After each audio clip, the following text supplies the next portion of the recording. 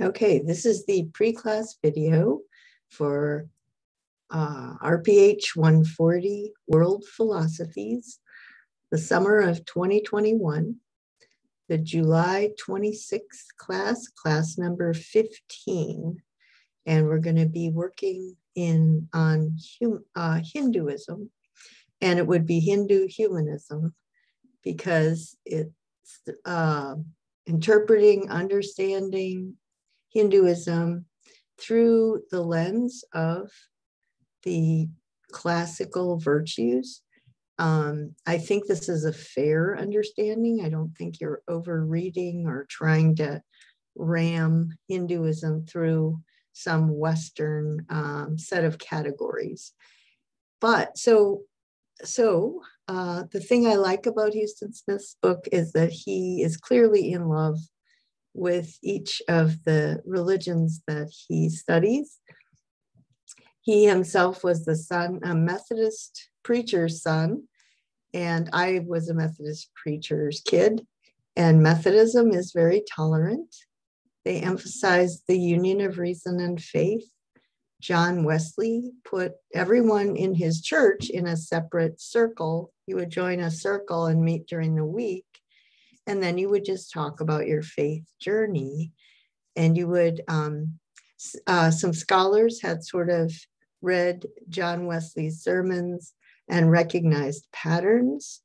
And it was called the Wesleyan Quadrilateral, that you were supposed to synthesize reason and faith, scripture, tradition, and experience. So you would talk about your experience of the week.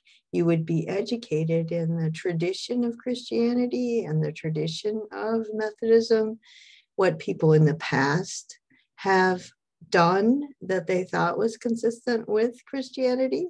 So pros and cons, mistakes they made and achievements. So you learn from history, scripture, of course, but reason united with faith. So you can't read scripture in a way that contradicts reason or that makes you one of the people that history has said they thought they were Christian, but it didn't turn out well. So you learn from history, and then you improve your experience, right?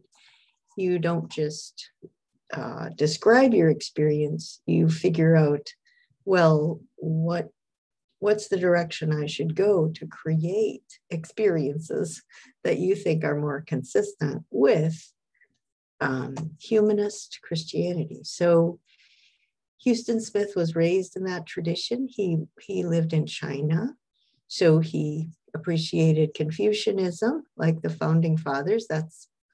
I'm sure he was very aware of that. And so now we've been reading Hinduism, and I have connected it to a lot of current day events, experiences.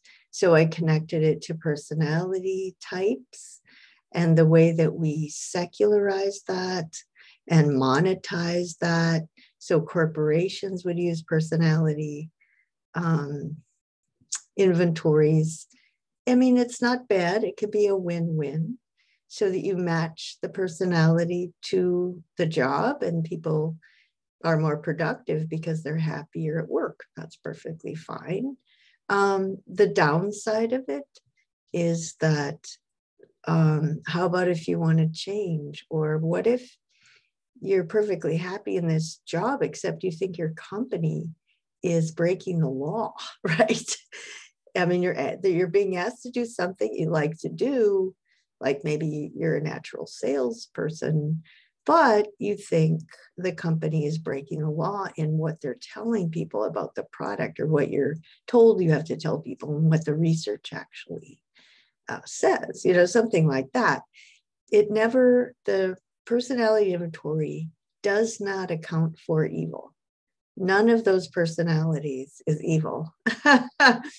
They don't say, now watch out for this type because they're going to be the dishonest salesman, or they're going to be the one that cooks the books when you're not looking, because they're the introvert, that likes to work with numbers. So this is what you got to watch out with that one. None of it ever says that. So it is a very distorted view of the human condition, and very American in the sense of the Enlightenment was to try to get rid of sin. Of course, there were plenty of fundamentalists that came over to the US that actually thought we're born sinners, we stay sinners. So we have this really conflicted culture. Our culture, that in the religious sector, a huge percentage were people are born sinners, they want to sin, blah, blah. But in the political sector, it's the Enlightenment. People are blank slates, and they can use reason, and they can work together, and they can create a middle class, and they cannot behave in sinful ways when they're acting as citizens. Anyway, this is the tradition that you've been handed down. I would say Americans and American culture is still extremely conflicted on all of those things. But anyway, so the other thing we covered last time was the creation stories. So the idea that the notion of God created heaven is very problematic. It's always been problematic. But in Hindu, they have multiple creation stories. There's no single God, and there's no single moment. And this God, there's no God that has control and can actually change the karma. Karma can actually blow up and start all over. No, it's just this constant emergence. And you can create better karma or worse karma, but the universe isn't going to change or go away anytime soon. And so there's not a personal God who's going to come in and change everything just, to punish you or to please you or whatever. But within the Judeo-Christian tradition, there always were scholars and people who advocated for a more impersonal energy kind of God. And then they would refer to the second creation story, because the second creation story is a lot like that. So there are two creation stories in the Old Testament. Then the Bhagavad Gita is about a conversion experience. So I talked about turning around, and the students each talked about their own experience with conversion, different kinds of conversion. There's social justice conversion, intellectual, there's all sorts of kinds besides just Christian or just religious. Then we talked about stress, another current issue, and how the Hindu, all the rituals, the yoga, the diet, there's the music, all of that is really designed to get your inner life much more stable and peaceful. We talked about, so Western science uses these machines to prove and show empirically that actually Eastern mysticism isn't so off the wall. It's very scientific. It was tested through experience. It's not blind faith in the East, and it's not anti-intellectual. Those are stereotypes created by Westerners to marginalize Hindus. And then we talked about whether stress was a cultural product, whether the society sets you up for stress, and you do need to think about that, and then you need to think about how to get out of it. And especially your phones are designed to stress you out, so you have to decide what you're going to do about it. Then the students each talked about which path, what do you really want at this time in your life? And then the 4 paths: pleasure, success, duty, turning around, or just to stay in touch with the Atman, the piece of the infinite that's inside of you. And when you try to get in touch with inner peace, when you try to develop some inner integrity, step back. How do you do it? Do you do it through reflection and knowledge? Do you do it through love, relationships? Do you do it through work? That, I show my faith by doing something? Or do you do it through yoga, those kind of exercises that'll really drive your psyche inward. And then most Hindus are encouraged to do exercises every day. They all have to do some work, right? Go out in the world and move your body and work, fulfill the various duties, and then love. Everybody has some kind of relationships. But the two main differences are people who get to God through love and relationships, and people who get to God through reflection and study and knowledge. Okay, so philosophers in general are more the reflective types. Doesn't mean they don't love people. I've got my swimming suit on because I'm going to go to the pool with my grandkids soon. So it's not that way, but when push comes to shove, that's what I used to think about in third grade. God was energy.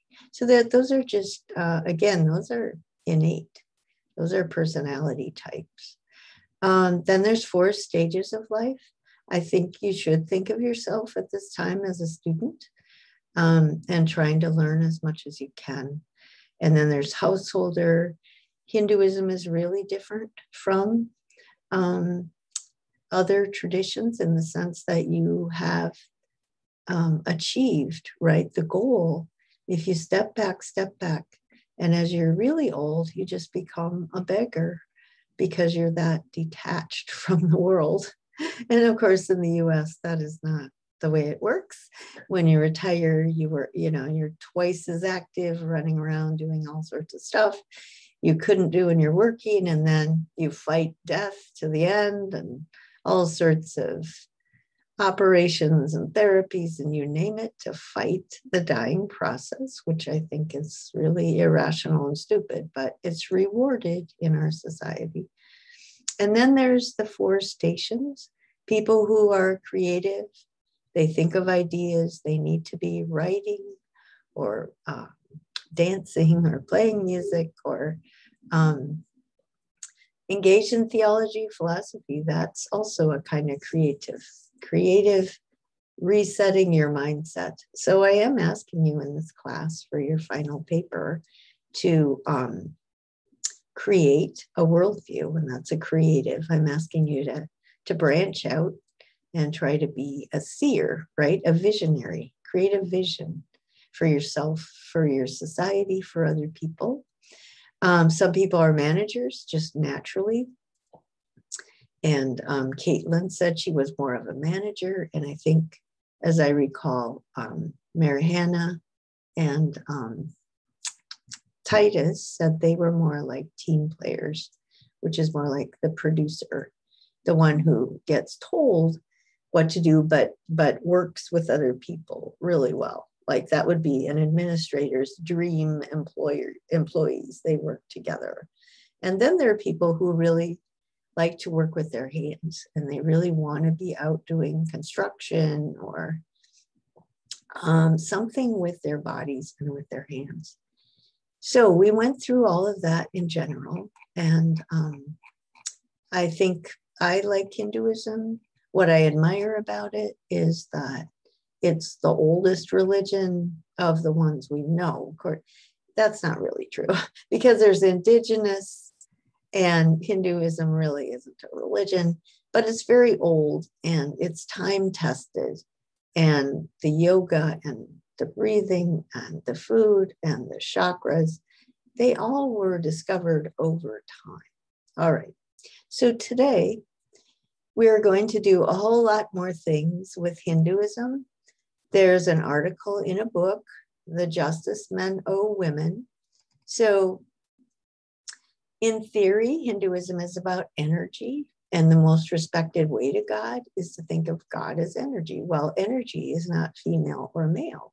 So in theory, there should be no sexism, and there's gods and goddesses, right? The 3 major gods have 3 goddess counterparts. In the stories, there's plenty of goddess energy, and Brahma was, and there's stories about Brahma and his cohort and how closely related they were. I mean, there's just a lot of positive stuff about goddesses and goddess energy, but that's not the way the orthodoxy came down. So this happens in Christianity and it happens in Confucianism. The way a way of life, a wisdom tradition gets co-opted by the culture, and the culture is patriarchal. So the code of Manu was written by Hindu Brahmins who have power and wealth, and they were sexist. So they wrote a code where your sacred duty for women is very sexist, right? They're supposed to be subservient. I mean, it's pretty appalling. And it doesn't fit. Jesus, Buddha, and Muhammad were all really pioneers at their time in terms of respect for women. And Gandhi also was sexist in his orientation. Was one of his personal weaknesses. How to lead a household life. Women are supposed to accept abuse. So the religious practices all focus on purification and sacrifice, which is always tough on women because women are considered impure, like menstruation is often considered an impurity, which it isn't. Like, it's the power of life. And so you get suspicious when the very indication that women have the power to give life becomes not only ignored, not only marginalized, but demonized. I get suspicious, right? So the death and burial, widows are supposed to jump on the fire that their husbands' bodies are being burned. And you could say that was for economic reasons. In a very poor country, nobody could afford to take care of this widow. She couldn't get a job. She had no skills. But still, that's not a very good solution. It's called Hindu sati. The Sanskritization, as the standard of life went up, women were even more closeted at home, because when women had to work in the field, it was a sign that you were too poor to keep your women at home. So I teach students from Nepal and other countries that are Hindu, and my students tend to be from the little villages, and they still do arranged marriages at very young ages. The school I teach at is mostly Muslims in Bangladesh, and Bangladesh has a terrible problem with child marriage. Girls as young as 12 are handed over to old men. It might even be younger than that, but it is truly awful, and their lives are over. But anyway, this is all culture. It doesn't have anything to do with the religion. That's my main point, is to distinguish between when you're studying a religion, like we did the day before. It's like, it's interesting. It has a lot to say. Karma, that makes sense. And then you look at how it got embedded in the culture and it got sexualized. And then you go, wait a sec, this is awful, but this isn't Hinduism. So, and I do want you to go through that with Christianity. Christianity was very sexist, but most, my students can identify as conservative Christian women, but they want equal treatment in school. They want equal treatment in getting into college. They want equal treatment in getting to med school, law school. They want equal treatment in employment. They want equal housing opportunity. Like, they want all these things that until recently, if you were Christian, a woman wouldn't expect it. Until very recently. Just, when I was born, this was not true. When I was in college, this was not true. So it wasn't that long ago. So just try to remember that, right? This is a pattern. And we haven't escaped it yet. But certainly, as a woman, you'd probably rather be born in the US. But that isn't necessarily because it's Christian. It's more because it's humanist. It's the humanist side of the Christianity that pushed women's rights forward. Conservative Christians fought against women's rights for a long time. Let's see, knowledge of the one is genderless, right? The doctrine of reincarnation, and then of course, that gets used, that if you were reincarnated, if you're a woman, then you're a younger soul and you have to just be an obedient wife, and then maybe you'll get reincarnated into a man if you're lucky. Yeah, Kali is a powerful goddess. The doctrine of nonviolence. It never got practiced, right? It never got institutionalized into practice. And there's the problem with people personally can be nonviolent, but the structures, the institutional structures, pit people against each other. And then there is institutionalized violence against women. I think really you need to read this. You need to know this. I signed it because I just think, yeah, students need to know these things, and they need to compare and contrast with our own situation. Is the cause that we don't have dowries because we're more virtuous, or because well, we believe in human rights, or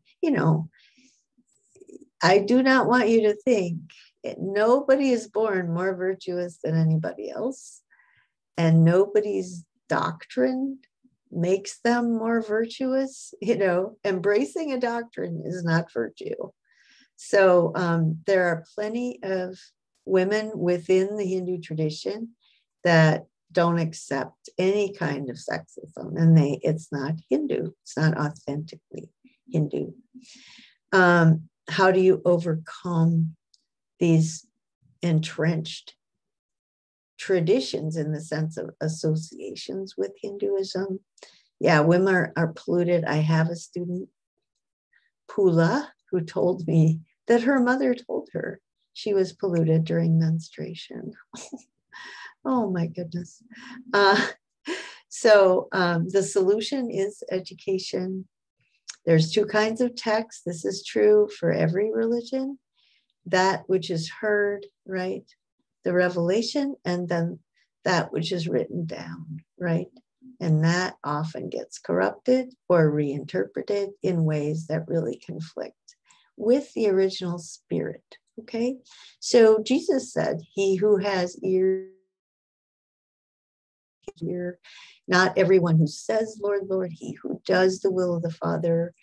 He condemned the Sadducees and Pharisees for their hypocrisy because they could quote from the Old Testament and use the Old Testament to justify their way of life, but it was wrong. It was corrupt. So I will talk about, I asked you to read this article, Gandhi and the One-Eyed Giant. And let's see, it's 15 pages, something like that. I always have you reading. Yeah, you don't have to read this next part. It came after 9/11, and it was written by Gandhi's, I think, grandson, and about nonviolence, how we should react. Well, I guess I will have you read that. We did take revenge, and we shouldn't have, because our leaders directed us to take revenge against Saddam, because our leaders wanted to invade Iraq for cheap oil, not because Saddam was the source of the terrorists at all. And they knew that. So that's, what we get. The American public deserves $1.2 trillion, $2 trillion in war, and everything that's happened since then was because we were ignorant and we wanted revenge. So, I mean, let's learn some lessons, guys. All right, the wisdom of the Buddha does not fit here, so I will take it out. I will talk to you about Gandhi's life. You can page through that if you want to, but I will spend some time on that. Let's see. Oh, so I've got a double one here. So that's, oh, I got a triple one here. Sorry. Oh, okay. This has a few more quotes at the end. So I will, I'll take that one.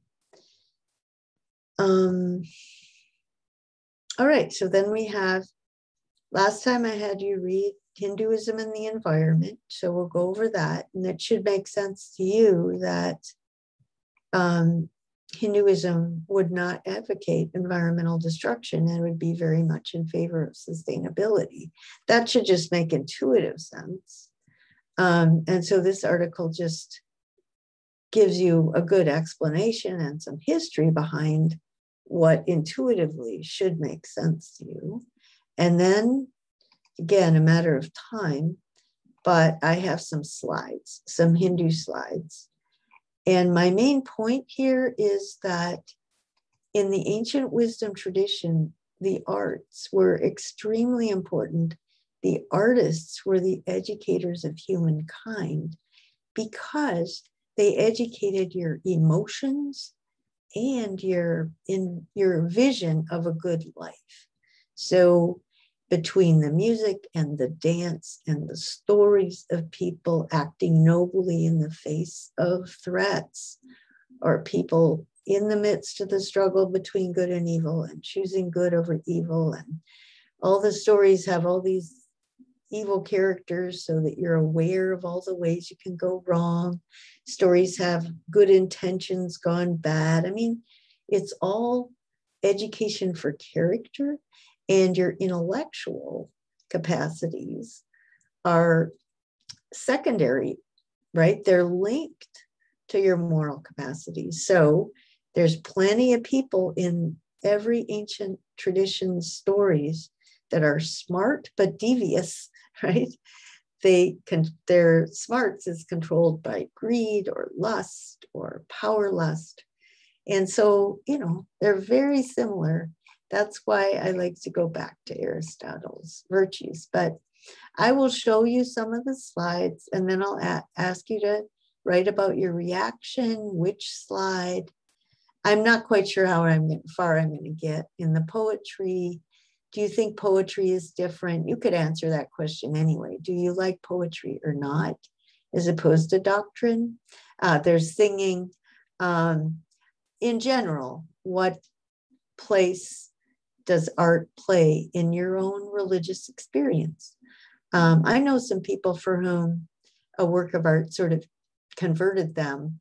Well, I know one person who, I think he was raised Presbyterian, but he went to a Catholic church service, and the Catholics truly got all of their art, their theory of art, their way of doing art, and their way of linking art to religion. They stole that from the Greeks, truly, historically, literally. And they couldn't convince the Greeks to convert until they hired all the best artists and made the most beautiful church and just put Jesus on there instead of the Greek gods. And that worked. And so they kept that tradition. So the Catholic tradition has beautiful art. I was raised in the Benedictine community. I mean, it was close to my house. And yeah, the arts are huge. And I live with the nuns every summer, and the arts are truly big. So I do want you to just reflect on that a little bit.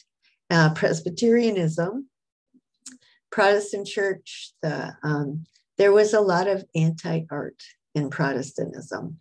And so you should think about your own experience with religion and the arts, and we'll go over that too. So I think that's it. Nothing fancy. I don't think I have too much to add, but I look forward to seeing you tonight And I will have gone swimming with my grandchildren, I think. Haven't done that I haven't gone swimming for a long time. I don't know about you all, but I come from Minnesota. I used to swim all the time. I used to swim across a lake and back. Anyway, life goes on, and I will see you soon.